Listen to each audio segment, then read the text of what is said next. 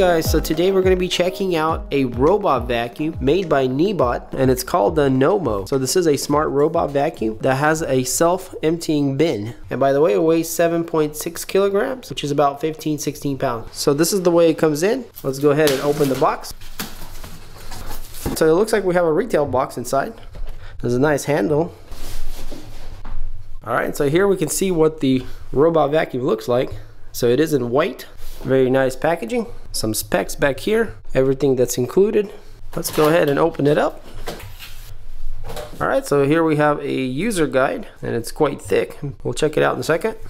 A remote control, and that's to manually control the robot. Also some batteries for the remote. And here we can see the vacuum itself and the dustbin. And below that looks like there's a few more things. A couple extra brushes and an air filter. And that looks like that's everything for the box. So I like the packaging, very simple and quick. Alright, so let's see what this dustbin looks like. So over here it looks like this is where the robot exhausts the dirt into the bin. And then these are the charging connectors. So this is a charging dock / emptying bin. We got a nice little logo here. At the very top we got a lid. And it is sealed, there's a rubber seal. And in here we can see a dust bag where the vacuum will suck up from the robot. Down there it looks like we have a large debris filters just in case anything gets past this bag. But yeah, pretty simple. You just put the bag in there and you're good to go. And it does appear like we have more bags included. Alright, so there's 2 more, so we get a total of 3 bags to start with. So depending on how much dirt, the robot's gonna collect, this should last for a while technically. And the bags are reasonably sized. They're not large, but it should hold quite a bit of debris. And when you do run out, I'm sure there's more available. So looking at the back of the dustbin, looks pretty clean. There's some venting here and the power cord, which is used to charge the vacuum, and also use the suction to pull the dirt out of the robot itself. Alright, so I'm pretty excited to see what the Nomo here looks like. So we can see we have a white theme. So we got underneath sensors all around, and this is how it's gonna know not to fall off stairs and things like that. We got dual brush rolls. That's interesting. Most vacuums have one. These are the connecting points for the charging. We got a swiveling wheel here up front. Here's the manufacturing label. So the robot is powered by 2 wheels here on each side. So it does have really nice wheels, and there's a little rubber tire on top for grip. And it does fluctuate here up and down. So over here we have the brush roll, and to get to it there's a little tab here.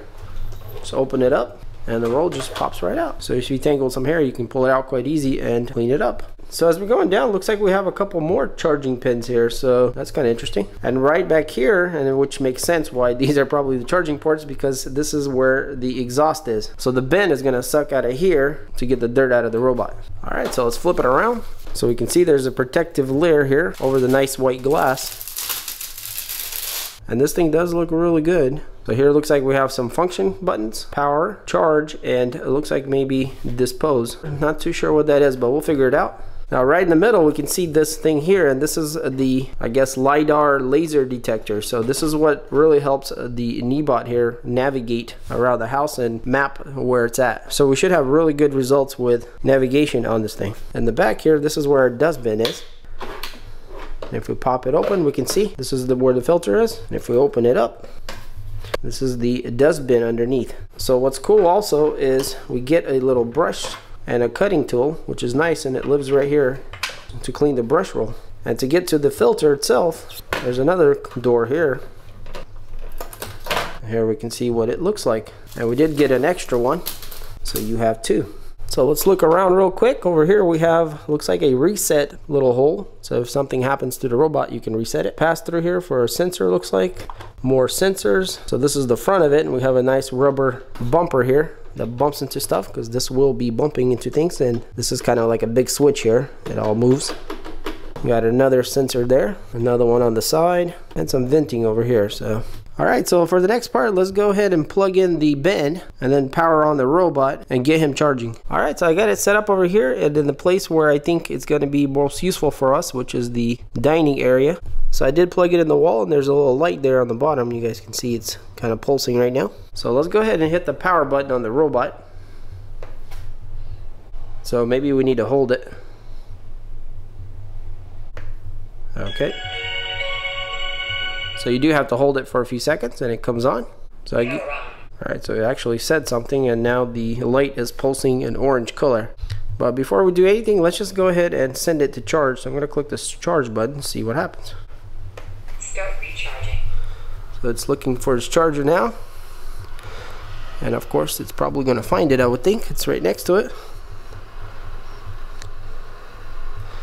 You guys can see that laser Lidar turning in a circle. Charging.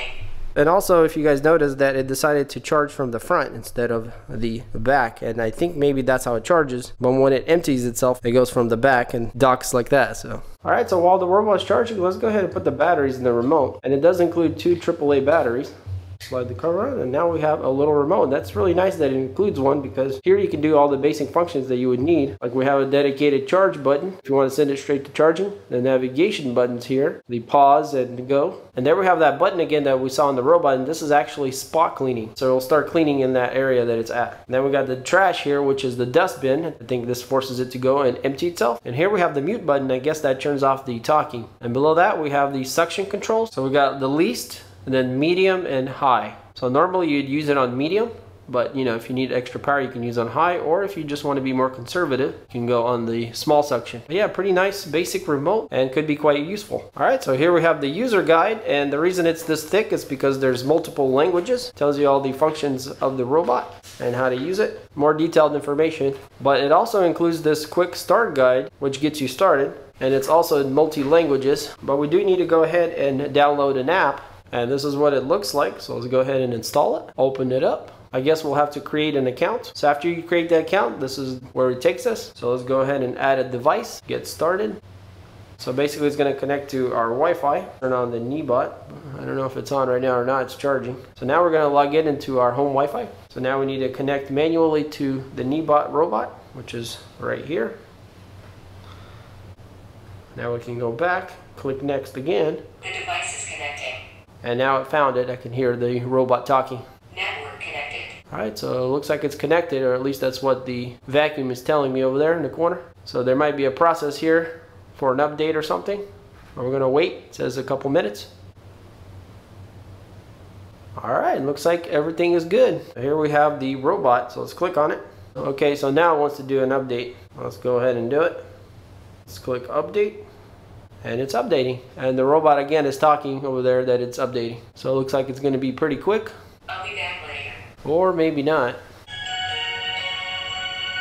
Okay, it just said upgrade completed, even though this thing still looks like going through something. Okay, there it goes. Alright, well that was easy. Let's go back. Alright, so here we can see our home page, and what's quite impressive already, or at least what I can see, is that so far where the robot's been, this is what it's seen. And it's only been on for a few seconds, going to the charger. So here we have the battery percentage, cleaning time, so you can see it cleaned 0 minutes so far. The amount of area it's cleaned, 0 also. Here we have a command of sending it to charge. Scheduler, smart maps, empty bin, and settings, and then we got a big clean button, and if we click that, it's probably going to go cleaning. So let's click on schedule here and check it out. So here we can schedule timings by clicking this plus button here and adjusting the timing and the dates, and also choosing zones which you can create to clean at certain times. And also we have do not disturb, which is really cool because you can set a certain time for it not to, you know, work. Let's click on smart maps. So yeah, smart maps lets us see what the robot knows so far, and right now it doesn't know much, but we'll revisit this, and once we have more information, we'll check it out, and actually we can make zones right here from the smart map. Check out what settings is. So here we can set the power rating from low, medium to high. Also the frequency of emptying the dustpan, either more or less. It's on more right now. And then the talking voice, which is English right now. And if you didn't want that, I guess you could just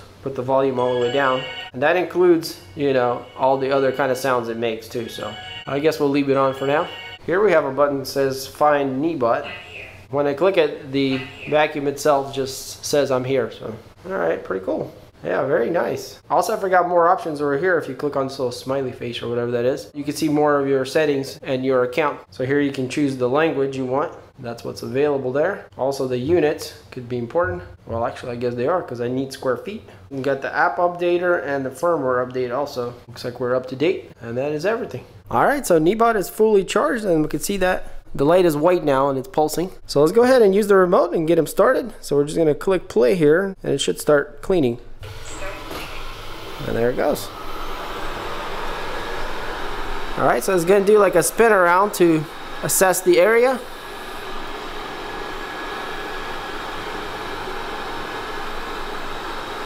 And there it goes. Well, let's see how he handles all these chairs and everything. So I think it's just calculating where it's at.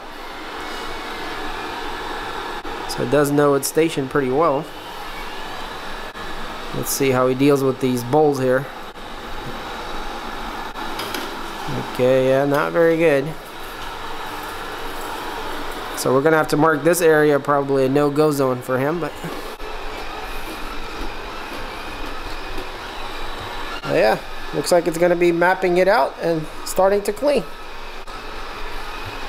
And there's some dirt there. Let's see if he picks it up. All right, he did pick that up. That's actually a pretty big chunk.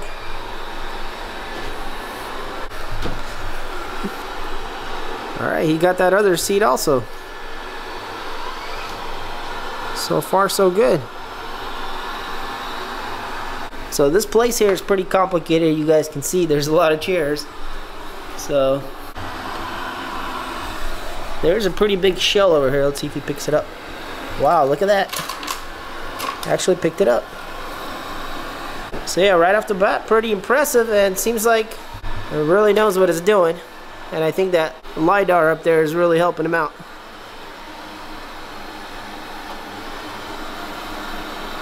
At least better to understand where he's at, what he's doing. So, alright, so I'm just gonna let him run around for a while here, and we'll see what he comes up with.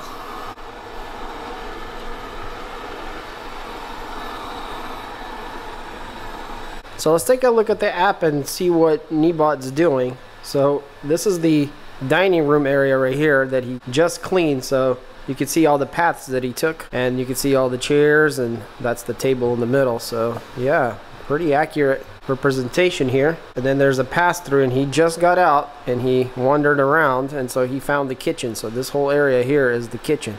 You can see here how the Lidar already knew where everything was, kind of, or at least the walls, and it's adding new information as it goes.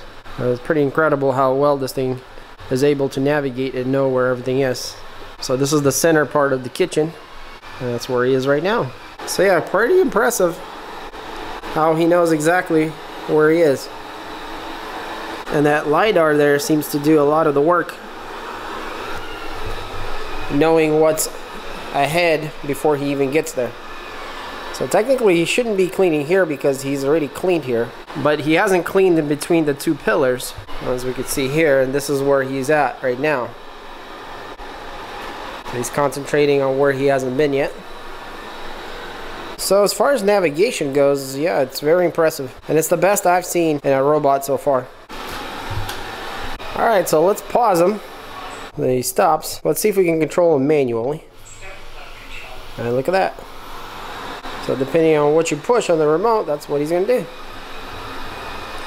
So yeah, if you needed to clean a specific spot, you can, or at least take him to a specific spot, you can manually move him around. Speaking of spots, let's try this spot mode here.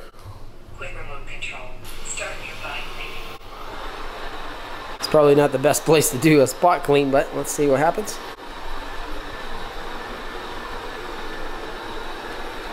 So it's supposed to be a more targeted area. So he's gonna clean around himself, I guess, a few feet. Looks like about 4 feet or so.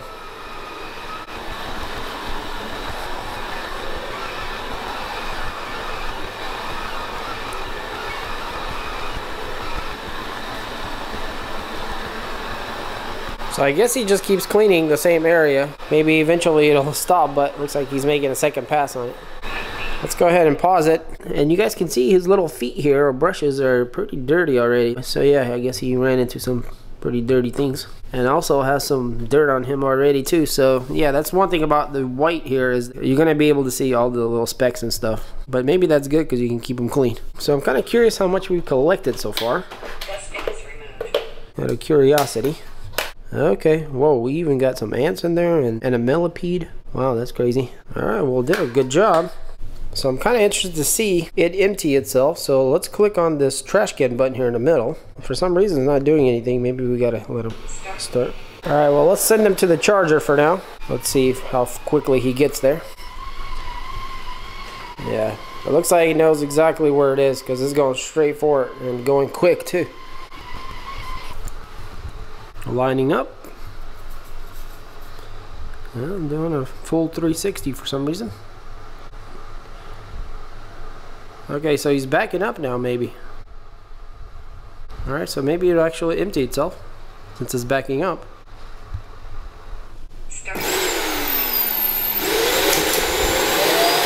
There it goes, guys, and it's pretty loud.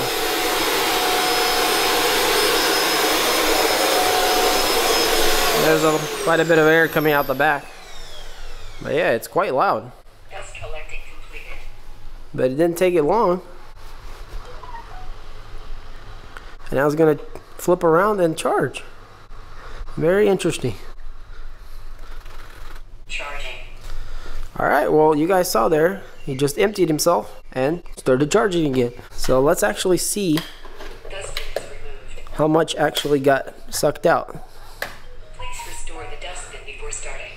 Okay, so the bigger particles kind of stayed, some of them, but mostly this smaller, very fine particles got sucked out. So, wow, not bad. So I guess eventually all this stuff will go, but very cool. And this is the biggest plus for this thing, is that, you know, it does empty itself out. It's honestly one of the biggest hassles of having a cleaning robot like this, is that you constantly have to clean it out. But like this, you don't, because it just cleans itself out. So we can see that we got 83%. I guess I did reset everything, but it was about 30 something minutes that it was running. So yeah, let's send it back out. And look at that, we have zones. We got clean all or choose zones. So we're gonna just clean everything until it figures out the whole house, and then we can make some zones. And if we needed more power, we can go to strong or less power. I'm not sure why you'd want less power, but if I switch it to that, this thing got really loud. But that's gonna drain the battery really quick, so probably not worth it unless you have a really dirty or smaller area. But I think for this house, regular should be just fine. Now it should go into the strong mode once it hits carpet, and we'll check that out once it gets there. Also, guys, I wanted to mention that these little brushes here that spin and circle, they're pretty cleverly designed because they're flexible at the arms here. Maybe you guys can see here, but yeah, it's like a rubber. So if it comes to like something that it tries to, you know, snatch on or wrap around itself, it kind of alleviates it. And I noticed that it does pretty well with cords. Like if it comes to a cord, you know, instead of wrapping it around it, it might just kind of flex around it. So yeah, pretty nice brushes. Alright guys, so the robot is on the carpet now, and it does appear to boost the vacuuming power.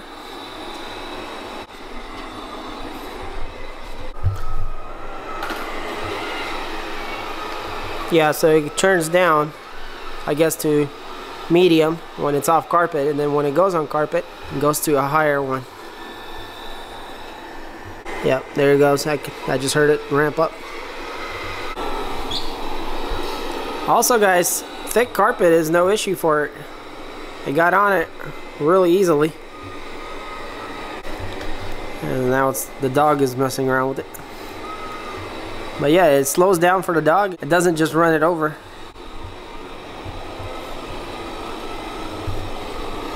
So yeah, you can see it has no trouble whatsoever turning around on the carpet, so it's got plenty of power.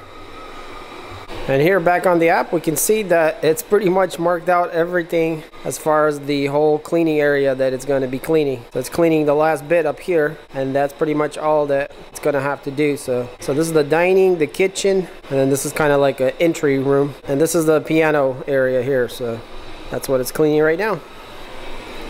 It still hasn't cleaned the bathroom over here, and it mapped it out, but it never went in completely, so it probably will go back there. And also over here on the straight line is we have steps. And so here he comes. Let's see what he does. Okay, so he already knows where the step is, which is interesting. Yep. And interestingly enough, our battery is at 50%, and we've been running for 77 minutes. But we started with not a full battery, if you guys remember. Seems like battery life is great on the medium setting. What's interesting is as I'm standing there, you can see those little dots over there. That's actually me. So the Lidar is actually updating it live of what it sees at the moment. So it's constantly evolving with, you know, the things around the house. So if, let's say, you move something, eventually it's going to realize that and update the map. So it uses old information while also collecting new information constantly and updating what is where and things like that. So kind of like if a chair moved, you know, it would know that there's a chair there. So all right, so here it is at the edge. And it's definitely not falling off. We've had a vacuum robot before that once in a while fell off this edge, but The tricky part is this carpet. So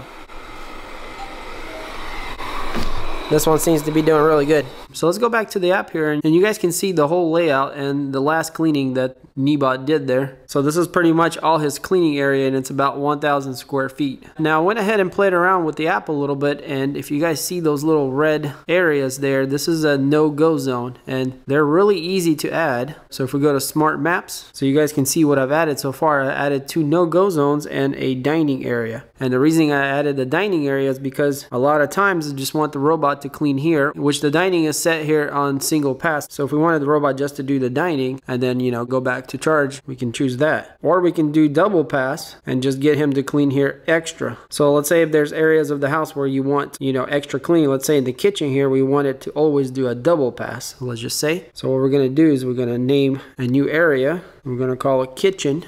Click the plus to add.